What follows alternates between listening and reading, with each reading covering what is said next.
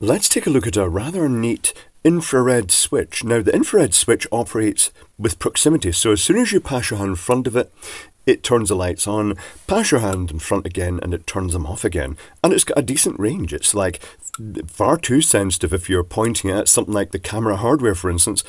But it's 300mm, roughly a foot for a typical hand detection. Okie dokie.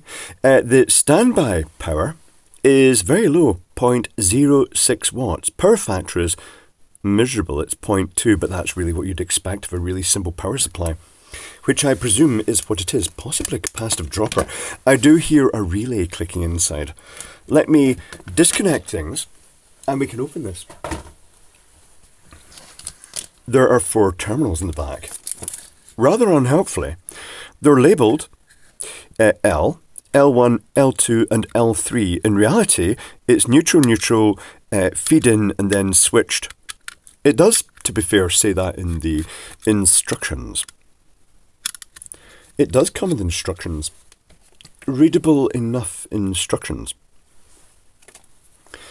I'll take these wires out. The Christmas lights were just a really convenient thing to test it with. And we shall pop it open. Now, is the spudger going to work with this? Because I see it looks something it's more designed to pop apart with a screwdriver. Could be wrong. No, the spudger is going to work. Let me zoom down this so you can get a closer look.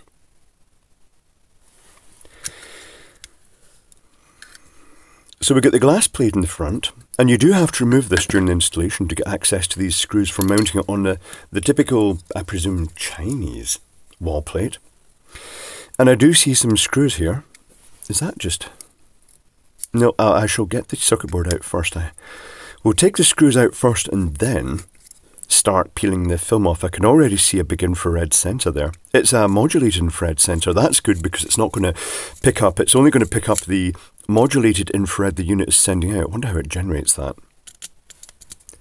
Could be a microcontroller toggling it on and off. Might even be not even a microcontroller in sight, although everything does tend to have microcontrollers these days. It's the easiest way to do things. Okay. It's a buck regulator. Oh, right. So there's a little buck regulator chip. Here's the tiny little relay. Is it a songle? No, it's not a songle. And that's probably a little microcontroller, I'm guessing. It usually is. No, nothing printed on it. That's not a surprise. There was nothing printed in the microcontroller. Tell you what then. I shall take some pictures of this and we can reverse engineer it and see how it works. One moment, please. Reverse engineering is complete. Let's explore. It wasn't too bad to reverse engineer, and it's quite a fancy design. It's quite posh. It uses interesting components. So on the back of the circuit board is the infrared emitter diode, a 2-color 3-pin LED, and the infrared receiver. And it's a standard remote control infrared receiver with lots of screening around it for its highly sensitive gain. And that's what makes it so sensitive, because this LED is not being driven at high current. I would guesstimate at less than 5 milliamps output of the infrared. Also on this side, there's the 2 neutral connections together, and then the live in and the live out. Okay, I wonder why they've put this tape down here. Now, this foam is stuck onto the circuit board, and the reason it's stuck onto the circuit board is to mask the infrared, stop it bouncing off the glass on the front of the unit, because this presses up against the glass, and it just means the only way it can actually see the reflection is directly from outside the glass, or if this glass is scratched. It's also worth mentioning that they've allowed a bigger hole here for a bigger infrared emitting LED. They've kept their options open. Let's take a look at the other side of the circuit board, which has a lot more interesting stuff on it. Okay, I shall squish it along a bit and focus on it just to be sure. Famous last words, I'm going to do it again, just to make sure it is absolutely in focus. It looks okay. We have the neutral is the negative in the whole circuit, and the live is going to the relay, but also it's going through this fusible resistor. It's marked 22 ohms 1 watt, but in reality it's 2 orange bands on it, so it's 33 ohm. Then it's going through a standard diode to the smoothing capacitor, 2.2 microfarad, 400 volt. It's worth mentioning that they've added a bit of filtering options. They have got the facility for a capacitor here and an inductor, but they've kind of bridged the inductor out. After that, we've got a Bright Power chip. Quite an interesting little chip. It's fixed voltage, but you can choose if it's going to be 5 volt or 3.3 volt, but it's a very low component count buck regulator. After that, we have the 5 volt microcontroller. We have the infrared receiver with its own filtered supply. We've got 2 resistors to that indicator LED, and then we've got 1 resistor up here for the infrared LED, and then it turns the transistor on, which is over here, and that switches the coil of the relay. It's worth mentioning that there's no back spike diode there's no diode clamp across the coil windings to clamp that collapsing field spike you get when it's turned off. That's a bit naughty, but it's okay. Right, tell you what, let's look at the schematic. I've just suddenly realised that I've missed a component of the schematic. That's alright. I shall add it in a moment. I shall zoom. I just want to add it right now, because, you know, I say that, I'll add it in a moment, then I forget, don't I? Is this in focus? Paranoia. After a few bad focus moments. Let me just add that capacitor right now. It does make sense to add that capacitor right now. There, the capacitor is added. Job done. Let's continue. Here's the power supply section. It's using a BP2525, and it's got the 33 ohm fusible resistor, which also limits the inrush current, a single diode, which is a bit cheap and tacky. They could use a bridge rectifier, but they didn't.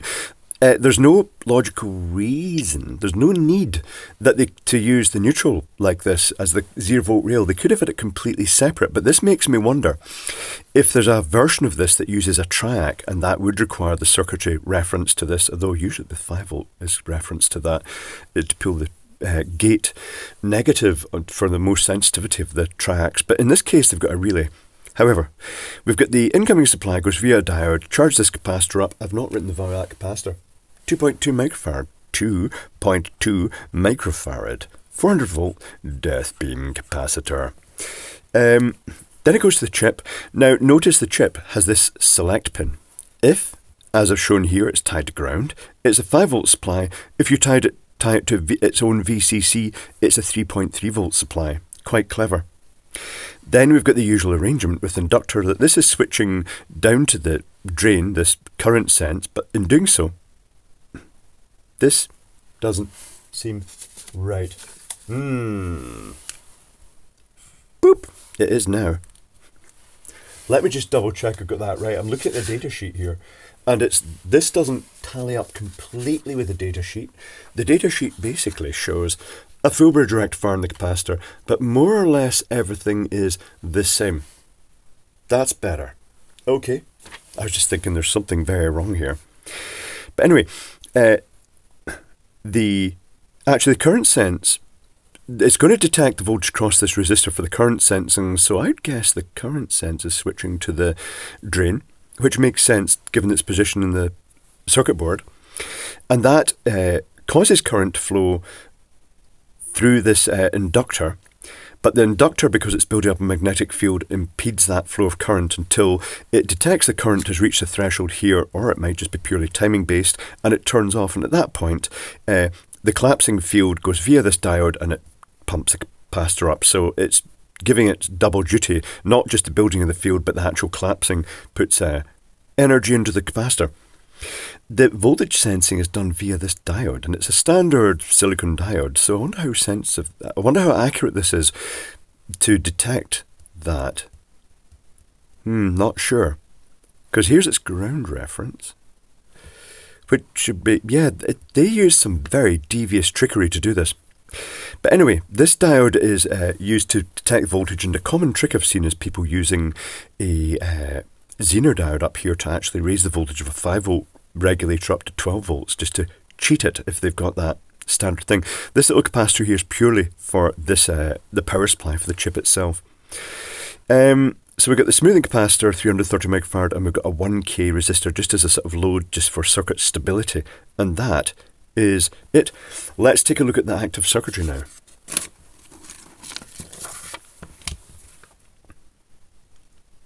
We have the 5V rail and the 0V rail, which is neutral. We've got that decoupling capacitor, mainly for the microcontroller. And we have the filtered supply, 100 ohm resistor, and a capacitor just for the infrared receiver because it is very, very sensitive. And it's designed to detect infrared modulated at a specific frequency, so that must be what this is putting out in the microcontroller. There is a pull-up resistor, so this must be pulling down when it detects infrared. There's the microcontroller, MCU, and it has 3 LEDs. It's got the infrared LED, and you think, well, these visible LEDs, they've only got 330 ohm, and although the infrared LED is a very low voltage, typically about 1.5 volts because it's such a long wavelength, it has a 1K resistor, and that equates to 5 volts minus, say, 1.5. Yeah, it's going to be well below. It's only going to be a few milliamps this is running at. But that must be being modulated. And keep in mind that infrared receivers are designed to detect your remote control from across the room. So it is very, very sensitive. A lot of the magic is in this. It switches the 2 LEDs, depending on the state, with 330 ohm resistors and the 2 LEDs. And then it drives a transistor, a J3Y, via a 1K resistor, and it's got a 10K pull-down resistor, which isn't usually really needed, but they've used it. But no back EMF spike diode, which is strange. The idea of that being when the relay is turned on, it's yet effectively another inductor. It builds up the magnetic field to actually click the relay in. And then when the transistor turns off and that field collapses, because there's no load, it can actually be quite a high voltage spike across this.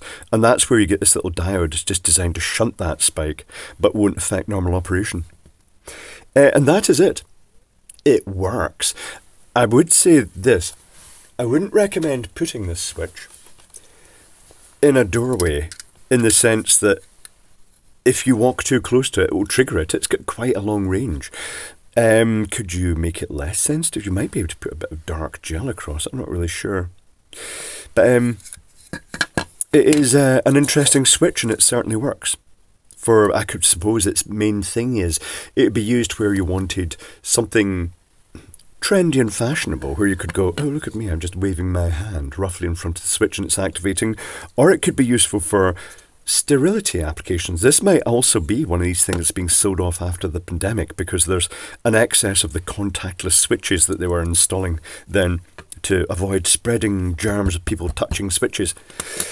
And the other thing, there are certain cultures around the world who have religious requirements that they're not allowed to physically operate a switch, but by simply reflecting an infrared beam, that's okay, apparently. Yeah. But anyway, it's quite well made. It's quite impressive. It's got the little posh buck regulator, a little Bright Power one.